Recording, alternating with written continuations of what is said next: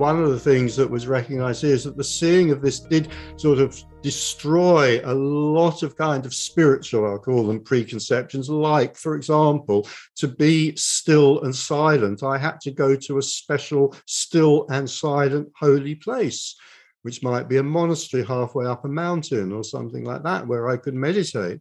And when this was seen, that thought just became ridiculous, because, this could stand in the middle of London, in the busiest part of London, with traffic whizzing around, and the recognition that there was just as much stillness and silence in the traffic whizzing around Trafalgar Square in London as there might be in the most profound state of meditation in a Buddhist monastery halfway up a mountain. That's profoundly shocking to recognize that.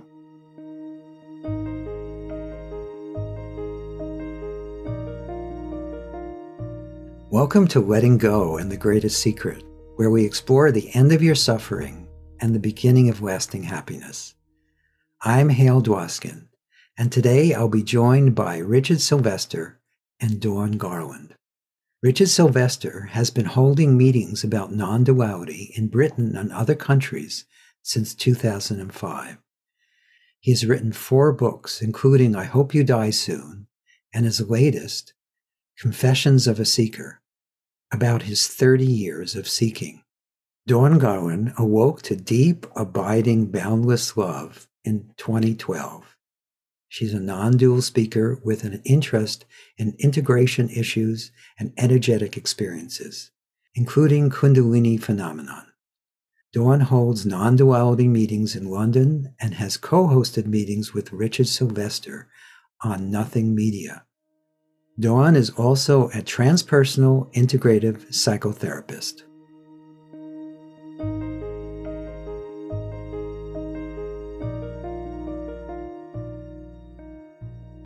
Can you start by just telling us a little bit about the history before the recognition that there was no person, no separate individual?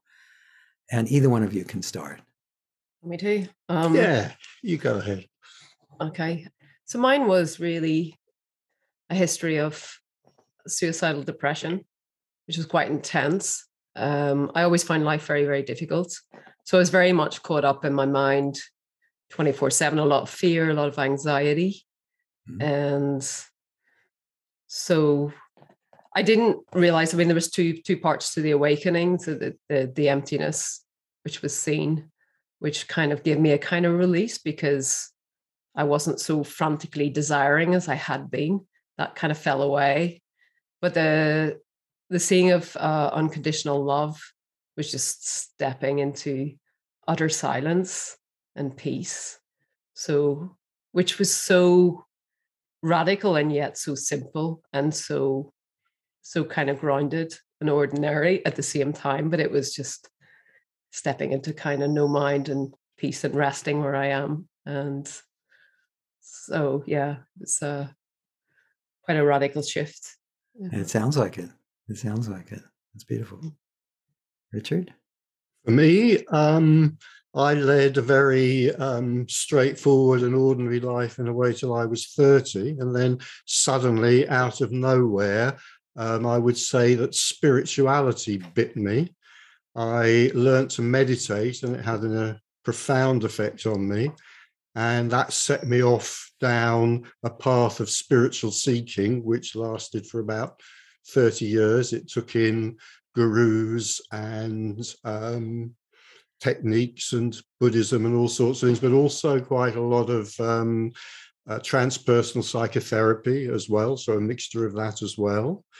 And that went on very happily and very entertainingly for about 30 years. I've written a book about that whole 30 years. It was very colourful. Uh-huh. And then rather suddenly, after 30 years, I came across what, is sometimes called radical non-duality. And that 30 years of seeking kind of stopped just like that. And I was just hooked by radical non-duality. I couldn't tell you why. I had no real understanding of it, and the more I tried to understand it, the less I succeeded. But something about it just grabbed me by the throat, and that was that. I know what you mean. It's very difficult to think about it. It just is. So I heard on one of your wonderful recordings about, you shared a little bit about how you met. Would you, either one of you mind, or both of you, mind sharing a little bit about that? Well, I met Richard. It was after a Tony Parsons meeting. And so, yeah, I just ended up talking. And I think somebody was accusing me of flirting with Richard. And and he said, "Are you flirting with me?" And I said, "Yes, I am." So he just kind of laughed, and we just kind of, we ended up going out after that, didn't we? We did indeed. Yeah. So just used the excuse of the meeting, because he was sat in his own, weren't you? And at the time, yeah. So there's a hangout cafe after Tony Parsons meetings that some of us go to and hang out. Yeah, so I was sort of in there as usual, and it went from there. Yeah, we just had an awful lot in common, because our bookcases were very similar. We read the same stuff, and so there was an awful lot in common. Yeah, we've both gone from kind of poetry to literature to philosophy to sort of more Eastern philosophy to, this stuff. So there's a lot of overlap, and that, except Richard was successful in what he did. I didn't. I wasn't. I was just like, yeah. Psychotherapy as well. Was that in both our backgrounds? Yeah, psychotherapy. Yeah, I did my training after the awakening, actually. So, yeah. And the first time I saw Dawn's bookshelves, I kind of had a bit of a double take, like, I kind of wandered into my own room by mistake, because these are actually my bookshelves. So, there was a lot of crossover in all sorts of ways. Right. Yeah, I think if I was still back in my seeking days, I would say something like, "It was meant to be." Right. That's a fun thing people say. Yeah, of course. Well, but it's nice for people to hear that you met, and in a very normal way, and the relationship. Well, I don't know if anything's normal in a way that most people would, even though there had already been a recognition. A lot of people there are so many misconceptions about what it's like to live life without a center, or without being a person. And most of what people believe is complete nonsense. And it adds an unnecessary amount of stress around it, and artificial barriers to something that's completely natural. So that's part of the reason I asked you to share that, because it's just beautiful for people to hear this, because they believe it's got to be one particular way. Have you noticed that too, both of you? Well, got to be one particular way. I mean, they're different. I think there are different depths to it as well, because I sort of assumed everybody kind of was in a total no mind state. I thought that was it, but actually a lot of people, they still have mind stuff afterwards. Yes. So I was so empty. I think it took me a long time to talk about it because of that. So, and I had doubts at the same time, which seems really incongruous now, like how I could have even had that, but it was, so I didn't really mention it for quite a couple of years or whatever, but yeah, it was just absolute peace. Yes. Absolutely. But then still this repetition of patterns in spite of that. So that's what was interesting to me, because I didn't see the patterns. I was still living out, even though I was in this peaceful state, Yes. It's interesting. There's certainly a lot of stories, and I think a lot of misunderstandings generated around this. And it's pretty difficult to talk about. I quite often get approached by people who are saying they're having real difficulties talking to people in their lives about this, like talking to family and friends and so forth. And my reaction is almost always the same. Why would you want to talk to people about this? Unless you know that they are already passionately interested, that their head may be in the tiger's mouth, as Ramana said. Why would you want to talk about it? And I'm very wary of that. I mean, I have all sorts of friends who try to tempt me into talking about non-duality, but usually I try to shut these conversations down as fast as possible, because I know it's just going to be stressful for them and stressful for me. And where there is a real, genuine, empathy or interest, then we recognize that, and then it's delightful.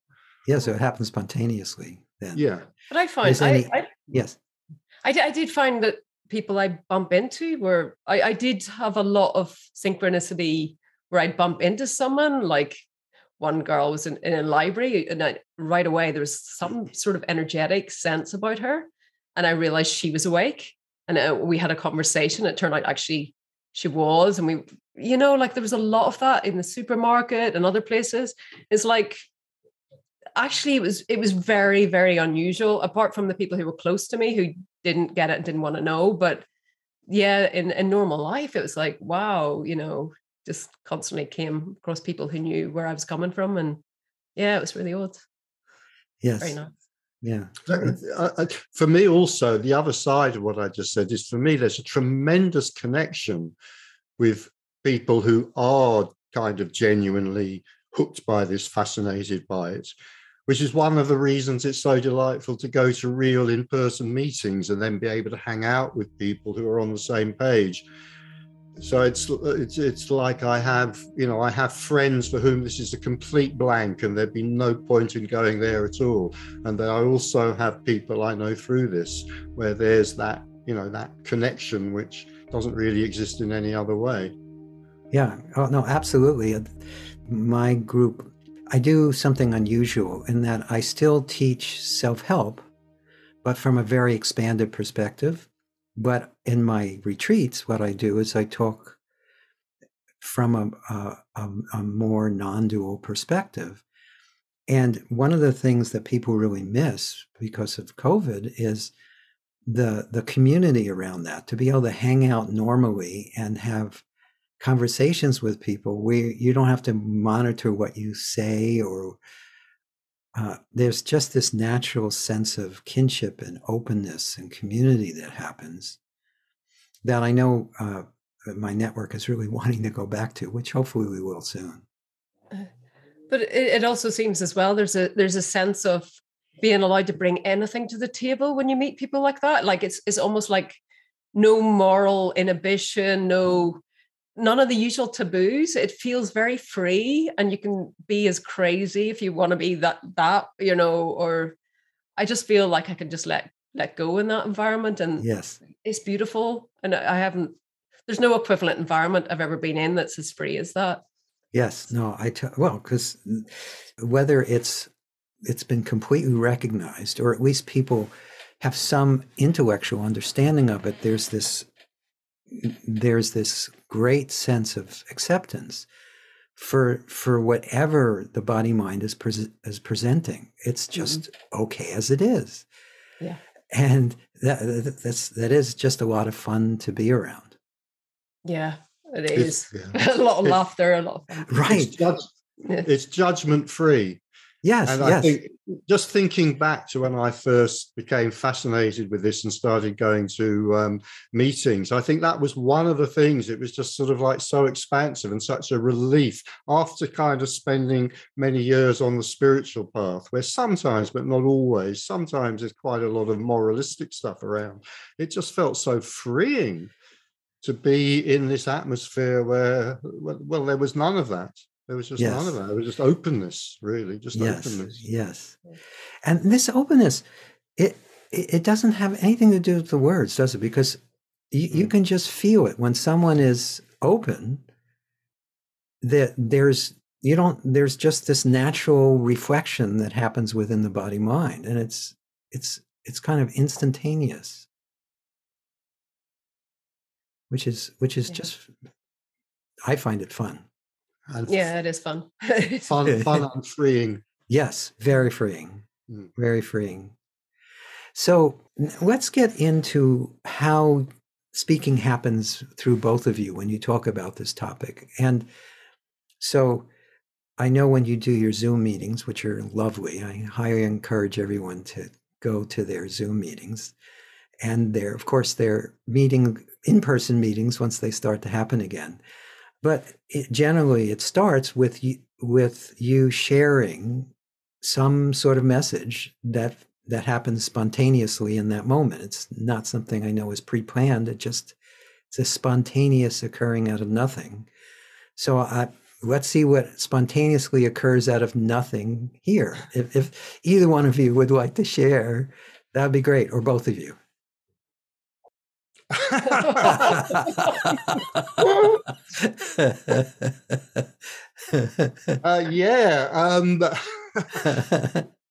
Share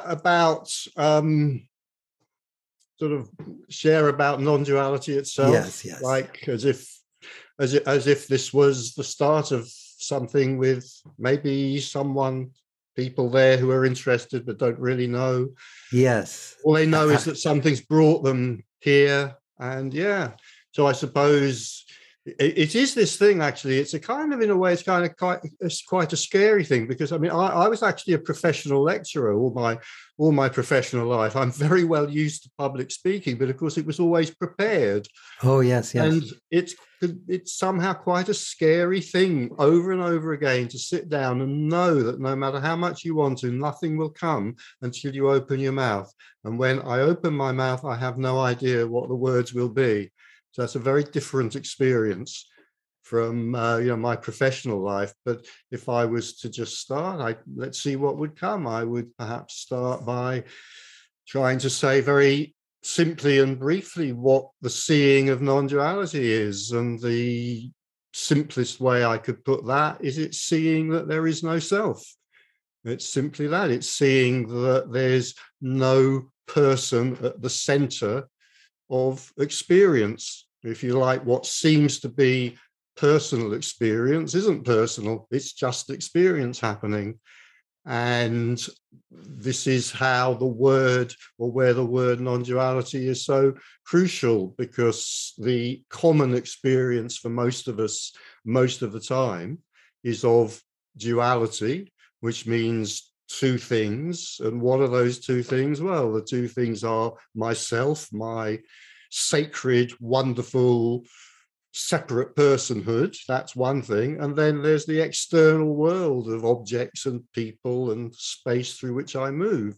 And that's, kind of seems to be the natural way of being that most of us just take for granted. It seems obvious. I may never think about it in these terms, but it just seems obvious that there is separation, meaning I am separate from everything else. I exist as a separate person and I move through an external world.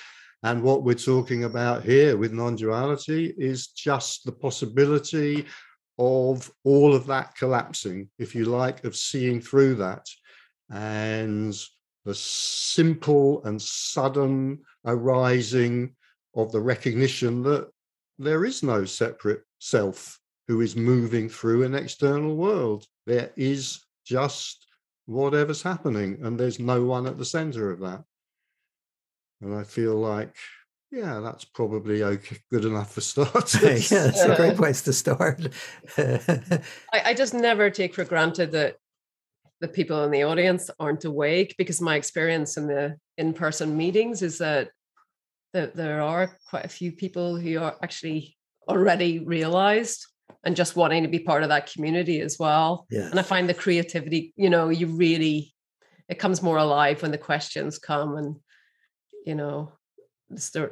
that's when you kind of realize what you think more than before, so it's much more fun when the questions start, I think. Oh, yes. I'll definitely ask questions too. Don't worry. Because I completely understand. For decades now, I have zero, when I stand to talk about this topic, I have no idea what my next thing that's going to come out. Mm. And decades ago, I learned to trust that. At first, it was just very odd that I had no idea. And then after the fact, people would tell me, wow, did you know you said this? And the other thing that happened is most of the time I couldn't remember what I just said. Unless I needed to discuss it, then it would come. But otherwise, there was nothing there. Nothing. Well, it's good you trust it. I don't know that I do, but usually something comes. Yes. So something always comes, mysteriously, even though sometimes the something that comes is silence. Yes. But that's okay too. Yes, it's silence. I think that's another thing that, was so unusual for me when I started to go to meetings of this myself as an audience member, just the kind of stunning lengths of silence that were allowed and how relaxing that was as well. Yes, absolutely. My original teacher, Lester Levinson, used to feel that was the closest to truth or reality, whatever you want to call it. The closest expression is without words. Yeah. Words can't reach that. They come from that, but they can't reach it. Yeah, absolutely. So to the entertainment, yeah. To the entertainment, yeah. So what is your I'll ask some questions that often come up, and we'll see what comes up from that. And one of them is there, we talk about it as either a falling away of something or a seeing of something, but is there anything that the apparent person can do about that? Well, there's nothing you can do to make that happen, obviously, because there is no one who can make that happen. Although the histories of the one to whom it happened are usually quite a lot of turmoil and grief or depression, or there's seems to be like, it's almost like as if there's a kind of let go. It cannot, the mind or the ego cannot cope with it anymore. It's almost like, it does seem to be like that in most of the cases of the empirical research that's been done on it so far. Yes. And that makes sense for me, because it was suffering and then you get so many more things thrown at you and suddenly it's a different life. It's almost like a different life you've just stepped into. And I think that's why it's so mysterious, because there's no looking back. There's no, oh my God, it's just, there's this, it's stepping into peace. It's very, it should be shocking and it's not. That's the bit I get, that gets me, really. It's, that feels so natural. It feels so natural, and yet if there was someone here to whom that happened, then it would be shocking as hell. Right. And telling everybody, but there's not even that. Even that's gone. It's just, and there's, you're just overflow. I think as well, initially it's so overflowing. That love is just so overflowing. Yes. It's emanating from you, it's like, it's amazing. Yes. I think, if you have the character of a seeker, which I obviously did from the age of 30 onwards, it seems absolutely obvious that there must be something that I can do about this. And indeed, I am doing things about it. And the more sincerely I do these, then the further along the path, I will go, which is, again, this is partly why the seeing of this can be such a shock. This is part of the shock, to realize that none of that had any bearing, none of that counted. There was never anybody doing any of that. And it seems outrageous to the mind. When when we were doing in-person meetings before the COVID, I had someone who came to me month after month, and he'd been a seeker for many, many years. And one meeting, he just suddenly kind of burst out, "It seems so unfair." Because he'd been a very determined and very, very serious seeker for many, many years. And it does seem so unfair, because then, you kind of meet somebody who's never even, never read a book on spirituality, never even heard the word non-duality. And they might just be, I don't know, sitting on a bus one day, coming home from work, and suddenly they're not there. Right. It's like, yeah, absolutely. It does seem grotesquely unfair, but yeah. The judgments that the mind makes about this have no bearing at all. It's part of the shock. Right. The mind likes to think it has control over something. It's got to have control over something. What have I been talking about for as long as I've noticed talking? Yeah. Well, the mind likes to think it has control over something, or preferably over everything. Yes, preferably everything. We imagine ourselves little gods or goddesses manipulating everything, not noticing the ridiculousness of that. Well, that ridiculousness, when it's noticed, might account for quite a few stories where, when this is seen, there's a lot of laughter. There's a spontaneous outburst of laughter at the cosmic joke. It is such a cosmic joke that the one who was always seeking didn't even exist. Yeah. True. I still find it tickling. All right. So, this, again, it can't really be put into words, but I've heard it described, and I've used those words myself, as everything and nothing, or just this. How does that get expressed through you? Well, yeah, everything and nothing, because there's absolutely nothing here, and yet everything's appearing, and yet the essence of that is love. And it's seen, and it can be physically seen as well as known, and it's just known, it's just obvious. And and that changes everything, and it never goes away. And also because it's physically experienced, there's no sense of location, and there's no sense of there being anyone or anything here. In this case, there's nothing here. So there just is no division, and that's it's quite odd, I suppose, viscerally, because there's just this lightness of being that's. And it's strange at first, because you're so used to experience kind of adding something or something to grasp, and there's none of that. There's just this moving through life, like, it's just like pure spirit in a sense. There's nothing.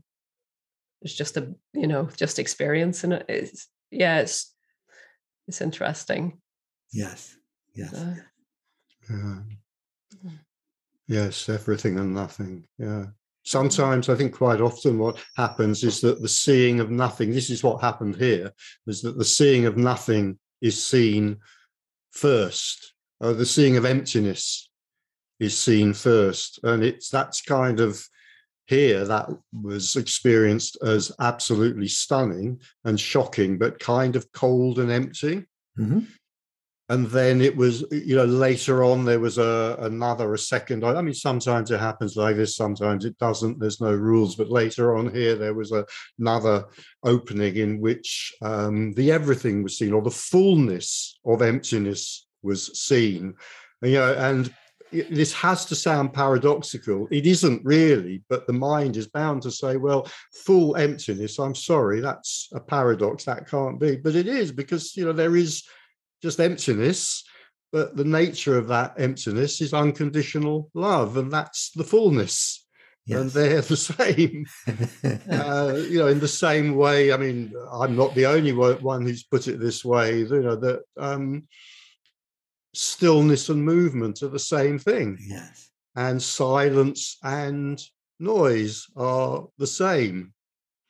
And the seeing of this, I mean, one of the things that was recognized here is that the seeing of this did sort of destroy a lot of kind of spiritual, I'll call them, preconceptions. Like, for example, to be still and silent, I had to go to a special still and silent holy place, which might be a monastery halfway up a mountain or something like that, where I could meditate. And when this was seen, that thought just became ridiculous, because, this could stand in the middle of London, in the busiest part of London, with traffic whizzing around, and the recognition that there was just as much stillness and silence in the traffic whizzing around Trafalgar Square in London as there might be in the most profound state of meditation in a Buddhist monastery halfway up a mountain. That's profoundly shocking to recognize that. Yes, yes. The first time I ever saw that was 1977. I was standing in Times Square in New York City before it was gentrified. And it was a pretty seedy place. I was on the way and it was at night, and you had to keep moving. But at the same time, there was nothing. There was just this peace and stillness and nothingness. And the body was moving, and it was that I found that was shocking to see that. It really was. Still, I think there are situations where it seems to be deeper. Like now I will notice a difference where there's a situation where I'm in a queue or something like that, where it just sink into that so much more. So because it does vary within that, like for me, samadhi states come and go within that sort of drunken states of just bliss or whatever. But yes. Within it, but the constriction never comes back. But yes. So there's a very busy conjunction of roads in the town where I live, and there's a coffee bar on one of the corners there, and I sit in that coffee bar and look out of the window. And I know this is nonsense, but I can't help nevertheless saying it, because this is the experience. I sit in that coffee bar, and it just seems to be for some reason, more profound silence and stillness in the busyness of the pedestrians and the buses going past that particular coffee bar. Yeah. So obviously, I don't recommend methods, but if anybody really, really wanted to force me, I'd say come and sit in my coffee bar. You'll have to give out the address. Don't do that. You don't want to be inundated. I will do it in secret to a few chosen people. Okay. The secret. If all you need to do is sit in this bar, and you'll experience what enlightenment is.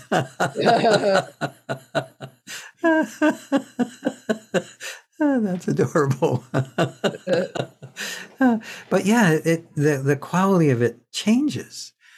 And before you have any sense of this, there's also, would you agree with this? There's this misconception that the qualities, the love, the overwhelming love, or the bliss is, if it's not there, then you haven't gotten it.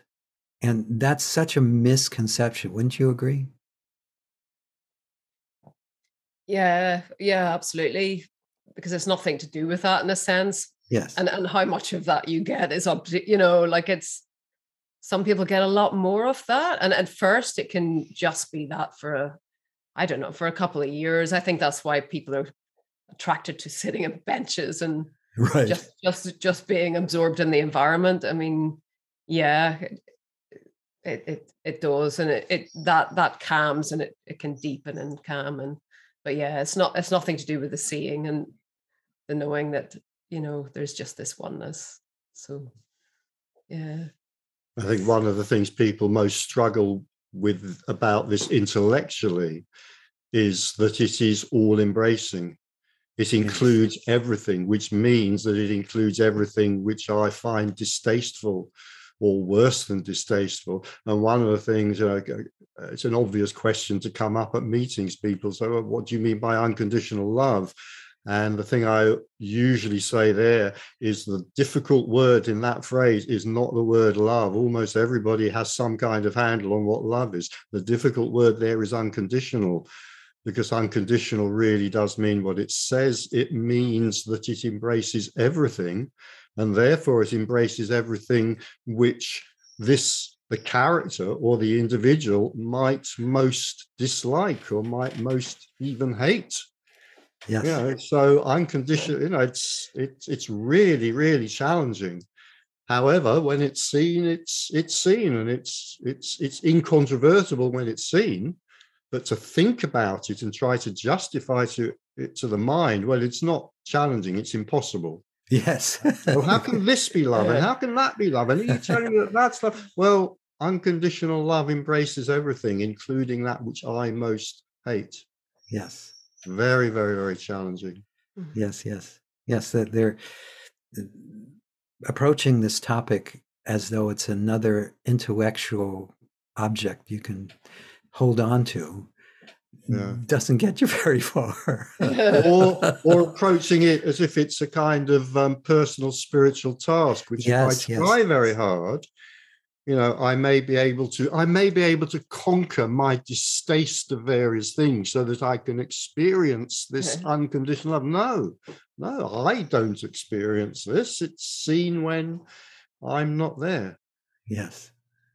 That is hard. That's one of the hardest things in the beginning, when there's still the story of me, but there's tastes, which is very common, where people will taste it, and then the mind reasserts itself. All of that is on one level, and again, please jump in if you disagree with anything I'm saying.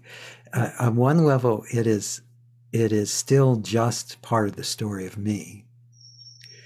But on another level, this coming and going is not really happening. Even the thoughts as they come back, or the experiences that appear to the mind like this can't be part of that. That is that too. It's all that. Yeah. Would you agree with that, or how would you describe that? Well, I never had the coming and going. I mean, I did have something like a glimpse 20 years ago, and but I've never experienced that coming and going. Luckily, it was just straight. Yeah, but of course it's always here, of course. But energetically, once it's established, it's established. So thoughts can appear, and any state can appear within that. So it's unshakable, but it's always the case. Yeah. Yes. Yeah. Any state can appear within that, and it doesn't have to do with any particular state of those states. You could say it has to do with all of them or none of them, but anything can appear.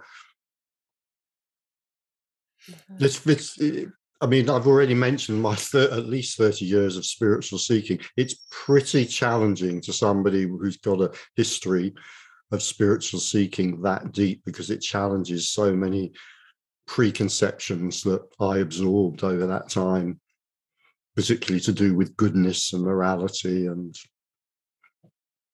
this mind's interpretation of what love might really mean without having any idea what it could be. Right.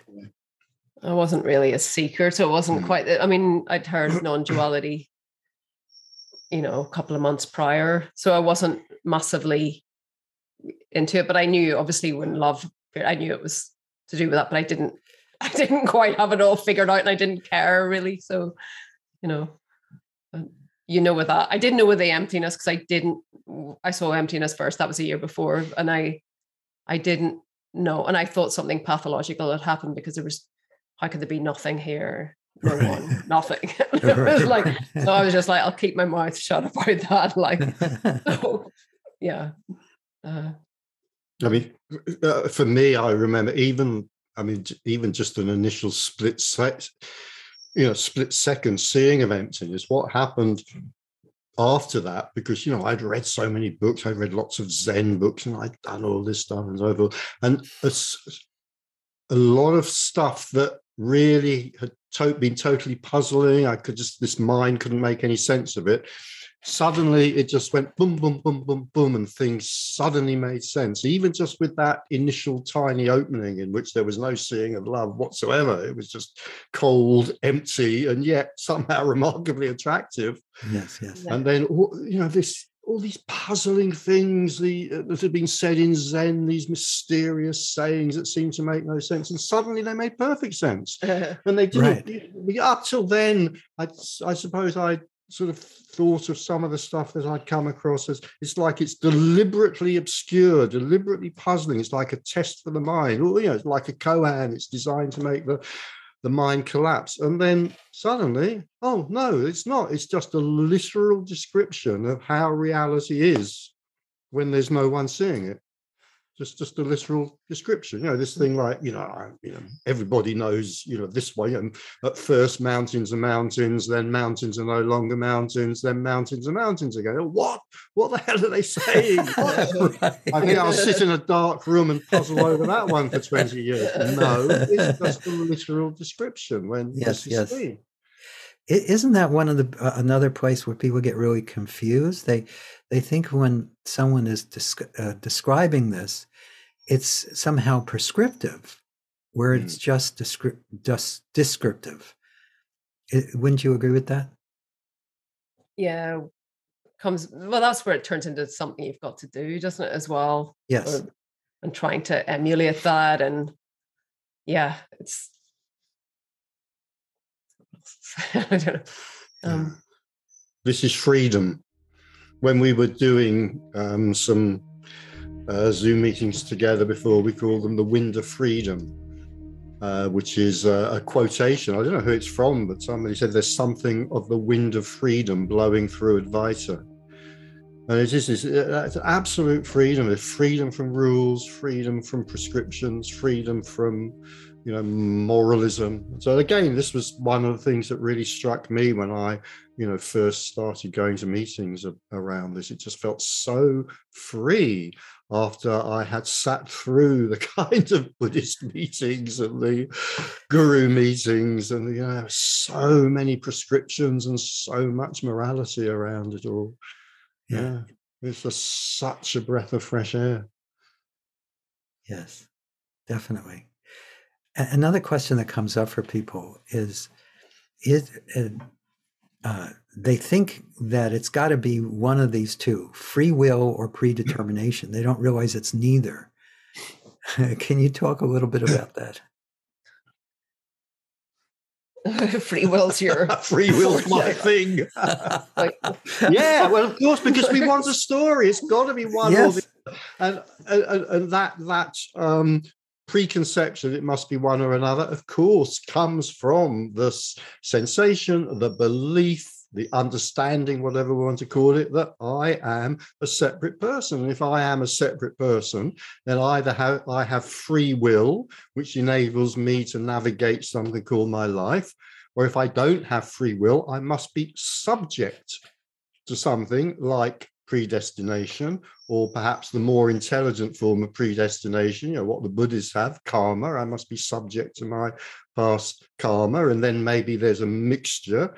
Perhaps I am subject to my karma, but I have free will through which I can escape it. Of course, because here I am as an autonomous being. It's only when the recognition that there's no autonomous being here is seen that it really makes absolute direct sense that, of course, free will, it's not even a question of saying it does or it doesn't exist. It becomes irrelevant through that direct seeing. Now, having said that, I mean, I'm aware that there are many philosophers and many neuroscientists as well, who are able very effectively to see through free will, who are able to see that free will is an illusion, through the mind, intellectually, and to understand that completely. But to actually for the self to collapse so that it's recognized directly is something very different. I think it can be, sorry. No, I was just going to add that Sorry. it's this is a very challenging thing to say to people. And I mean, I often say, if you want to start a fight in a bar, this is probably the fastest way to do it. Just go up to somebody, tap them on the shoulder and say, hey, buddy, did you know you haven't got any free will? Which is, of course, a totally erroneous way of putting it. That's right. That's right. You haven't got any free will. Right. You don't exist to have free will. Right. No, I was just going to say there's a danger in that too, because people hearing that, then they think, you know, the story doesn't exist, therefore there's nothing I can do, you know, in the psychological, because so people, you know, there's a lot of spiritual bypass through that, I think, as well, where people are actually stop trying to heal themselves because, you know, there's intelligence there. If we know what to do, we can actually, you know, we can do stuff about our predicament as well. You know, if we know what is wrong, and, you know, because there's the repression can survive this, and there's a lot of things that can go on, the patterns that can continue. And yeah, so I think it can put people off at looking at their stuff, which I think is a real shame, but because there's so much you can do. And if you haven't looked at stuff, it's going to come up at some point in your life. Usually life confronts you with some shit that you haven't dealt with. And that happened to me, and it's happened to plenty of people I know. So yeah, I mean, life doesn't stop. No. Well, one phenomenon I've noticed as a speaker is I've had quite a few people over the years who've been training in psychotherapy or thinking of training in psychotherapy. I actually are already trained and practicing as psychotherapists. And when they come across like this, sometimes they have a kind of crisis about it because of what we're talking about here. Yes. And, you know, they've talked to me about it, that somehow they now feel uneasy about that because that's to do with the personal story. And, you know, now we're discounting that. And, you know, I've always, you know, I mean, my view's always been, you know, that if, you know, if psychotherapy is helpful, do it. If you are a psychotherapist and you feel that's what you want to do it. You know, the only, I mean, I usually try not to give advice of any kind, but I'm prepared to give a piece of advice in this particular case, which is the only thing I would say is that to somebody seeking a psychotherapist, if they're awake, or even if they've really got a kind of good handle on this, but certainly if they're awake, it's better if they can find a psychotherapist who's awake, because a psychotherapist who is not awake might psychopathologize them. Oh, totally. Totally. And yeah, if you think you're a person and you hear you have no free will and there's no predetermination, that can become an excuse to just express your life as pathology, or to just deny the need to deal with life as it is. Which is perhaps why it's sort of necessary sometimes to really clarify this, that the communication is absolutely not, you are a person who has no free will. Right. Absolutely. I mean, to say that is to posit the idea that, you exist as a person and you're powerless. That's absolutely not what's being said. Right. It's totally not being said. That's wonderful. There's no person there. So the question of being powerful or being powerless doesn't even arise. Yes. Having free will or not having free will doesn't even arise. Yes. Totally. I was giving a talk a long time ago and somebody was sitting in the front row and I gave my introduction, and at the end of it, she looked at me and she said, so what you're saying is it's okay if I go out and murder people in the street? No, firstly, that's not what I'm saying. And secondly, this happened to be somebody that I knew quite well. Firstly, that's not what I'm saying. And secondly, you look pretty unlikely to be the sort of person that would go and do that. Yes. Yeah. But it's kind of, the mind trying to make sense of this desperately. Yes, definitely. Yeah, because there's as many expressions of this as there are apparent individuals. The expression of it is different through each apparent individual. It's radically different. Yeah, it depends on what's happened beforehand and after as well. Because I don't think I'd even brought the psychological in if it hadn't been for the second Kundalini awakening I'd had 3 years ago, which kind of showed me my own issues, like patterns that were still arising. And which if you're awake, I think sometimes you can be lucky enough where just seeing it, you can drop stuff as well and change stuff more quickly. It depends what it is, but so you may not need to, it's like a fast track through issues. Sometimes I think if you're awake, it may not take you years of psychotherapy maybe to get over something, but it might. I mean, there's no rules with that either. But also there's a taboo against looking at things after awakening as well, as if, particularly if you're in real deep peace as well, it's like there's no incentive there. And then suddenly you hit a brick wall and it's like, oh, okay, so I don't have whatever the resources to deal with a certain situation. And it's like, oh God. Yes. No. There can also be a taboo against practices. Yes. There's a taboo about practices. I mean, I have a long history of teaching meditation. I mean, I still teach meditation, not very often, but occasionally. I think meditation's marvelous. And yet, sometimes there can be this, oh, well, no, practice. Oh, no. Right. We've got to keep this pure. I still like eating fish and chips. I still like meditating. Yeah. I still find benefit from both. Right. Yeah. Again, we like to make rules about the way life is supposed to be, thereby missing the way it actually is. Yeah, it doesn't guarantee being authentic either.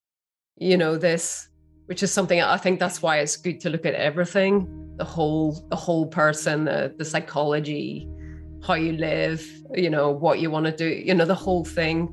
Because what is the point? You've got this life as well, and it's about actualizing your potential too. I mean, it's exciting, and if you can't do that, it seems a real shame, because this is, it's like a second chance. It's a rebirth in a sense, isn't it? And so some of those wounds will heal, not all of them, but a lot of them do, particularly when it's to do with the heart, because the heart's open now. So it's, if you've had a lot of armoring and defenses, they can just go. So it's exciting. Yes. So second chance. Yes. Definitely. So I'm loving this conversation. I could go on for hours, but well, let me ask you, what are some of the places of confusion for people as they dive into this radical non-dual message, where they kind of get a little hung up? And how do you respond to that? You don't have to do a lot, just one or two, either one of you or both. I don't know. Well, in other words, there are recurring questions. Yeah. Where it's very cute to watch how someone is just like, they've tried to fit the person into the box of this non-dual perspective, and it's not working. Well, we've touched on some of them already. One is the whole thing about, free will, and the misinterpretation that somehow what is being said is that you are a powerless person. You are a person, but you don't have this precious thing called free will. And I mean, to challenge free will is to challenge a lot more. It's to challenge, well, for a start, everything about morality. Yes.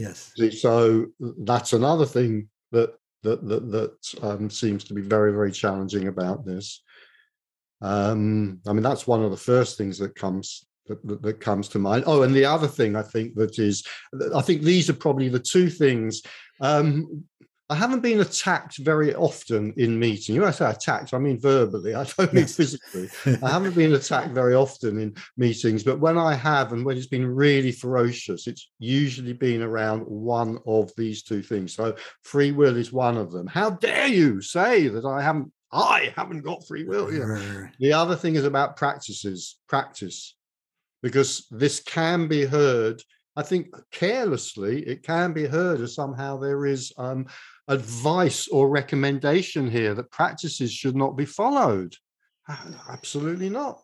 No, I mean, if practices arise, they arise. I've already talked about many. So I'd say those are two of the biggest stumbling blocks for the mind.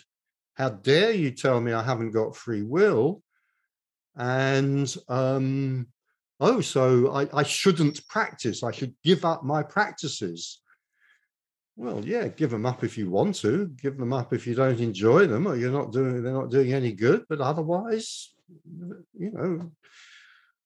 I think people often expect that doubt shouldn't be there, and they go through this period of looking for validation through different speakers, and sometimes you'll get people as well who've maybe been in a kind of cult situation, where they've been invalidated. They've brought an awakening, they've been invalidated, and they've been shamed into silence, so they won't talk about it. And actually they might find out later on, oh my God, I didn't really own that. So it's like at some point, it's difficult, but you've got to come into your own power with that and start to own it and start to talk about it, express it in some way, because, if you're a doormat type, people pleaser, it's very easy for you to be knocked, and you're not entitled to say anything good about yourself. And you might see this as a good thing to say, because initially it can sound quite a big thing to say for some people. And then you realize, of course, it's not. So there is this process for some people coming from that position where they try to make themselves small because they don't want to get attacked by, well, if you're a doormat, you probably be more attracted to narcissistic type people. So make yourself small, sit in the audience, don't say I'm awake. No one's going to get you for that. So yeah, it can be quite difficult, and doubts can be natural. But then once you own it, it's like the doubts tend to fall away and they've got no power. So yeah, so for some people, it's just not natural to own anything good at all. So yes, I think it's that. Yeah. We kind of also, I don't know if it's the shadow side of that or just another side of that. I think, when if there's a history of spiritual seeking, so I have sat with spiritual teachers. If spiritual teachers, they give me practices, they give me advice, they tell me what to do. If I do this, this will get me somewhere. And then, I report that it's not happening. I'm not being gotten to the place, whatever it may be. The easiest resort for the spiritual teacher is then to blame me for that, to tell me I'm not doing the practice with enough conviction, I'm not doing it with enough dedication or passion or for long enough, or perhaps I'm the opposite, I'm doing it with too much conviction and I need to let go. But in a way, the obvious resort for the spiritual teacher is to blame me for the failure of the techniques, whatever it may be. It doesn't matter whether it's self-inquiry or clearing the chakras or whatever. So, that's a kind of, it's a good way in which, I, as the spiritual seeker, can enjoy some of my favorite feelings of dejection and despair and depression and, I'm not good enough. Yeah. Yes, absolutely. Absolutely. It's almost implicit in the relationship, and I've been in that relationship as a follower of a guru, that, when I sit there, no matter how much adoration I may be feeling for my guru, nevertheless, I am placing them on a pedestal and I'm placing myself at their feet. Yes. Yes, yes. And that's likely to lead to a fairly obvious disaster, because when we place ourselves at somebody's feet and look at their feet with a holy look upon our face for long enough, it's then quite likely that we'll notice that the feet are made of clay. And then the next thing we'll do is we will swipe the person off the pedestal which we ourselves have put them on. Right. Which is kind of unfair to them and to us, and to ourselves. Absolutely. I used to be a lecturer, and I had a colleague who one day said to me, Richard, the trouble with students is they're always at your throat or at your feet. I thought this was an astonishingly wise thing to say. I thought, well, and the same is true of the spiritual seeker. We're always either at the teacher's feet or at the teacher's throat, one or the other. Yes. Yeah. It's a relief to not be the teacher. Yeah. Yeah. So what are we? Well, we're a group of friends. Right. Yeah. Yeah. Great. So if people want to find either one of you, we'll put all this information in the show notes, but is there anything you want to share about connecting with books or meetings or websites or any of that kind of stuff? Well, I have an in-person meeting once a month in London. So that's on Meetup, second Friday. It's next Friday, so 7 o'clock to 9 o'clock in Hampstead. So yeah, I do that. And, I've been doing that for through some of COVID as well, like the brave souls who've come along. So yeah. Great. This has been one of the very few in-person meetings. I know. Yeah, people are still kind of staying in their homes because of COVID, but they're coming out to Hampstead for you. Oh, yeah. Great. Yeah.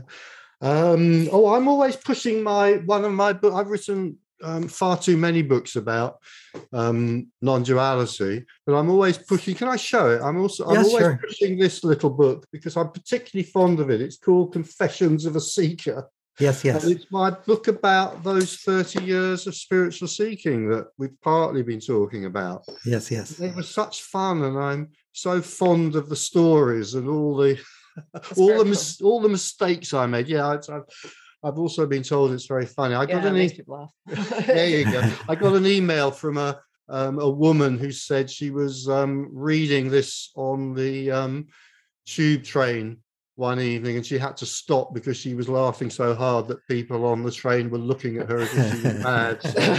Right. So I always like to mention that one. Okay, cool. So any parting words you have for everybody, or do you think we're in a good place to stop? I don't know. Well, for me, the parting was I've just really enjoyed this. We haven't met before. There's always that feeling beforehand with someone I haven't met. It's like I don't quite know how it's going to go, and of course, and what it's going to feel like, and so forth. But I've really enjoyed this. It's felt very open. It feels like we've covered a lot of ground with no rules, which is great. Right. I did have your book was on my shelf, so I recognized your name as well. So so the Sedona method. So I have that as well. So yeah, wonderful. Nice to meet you. Likewise, it's so nice to meet you both. I've really enjoyed this a lot. I have. And so when my wife and I are traveling again to Europe, we'll have to look you up. We can go to your coffee shop. Yeah. If we can sit in the window of the famous coffee shop.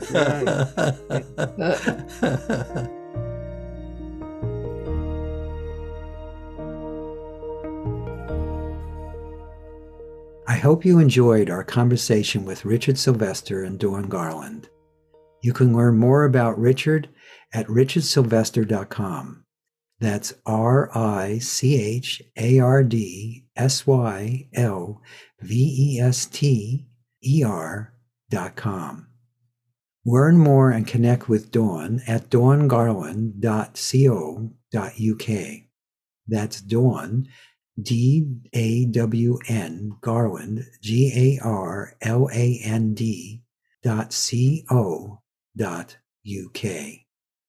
If you've enjoyed this podcast, Please subscribe so you have immediate access to future episodes. Please give us a 5-star rating and share it with the people you care about. If you'd like to learn more about my work, my mentor Lester Levenson's work, and the Sedona method, please visit www.sedona.com. As you explore our site, you'll learn the key to lasting happiness, success, peace, and emotional well-being. We have books, courses, events, and plenty of free material to explore. Again, go to sedona.com. That's sedona.com. Thank you for being here, and we'll catch you in the next episode of Letting Go and the Greatest Secret.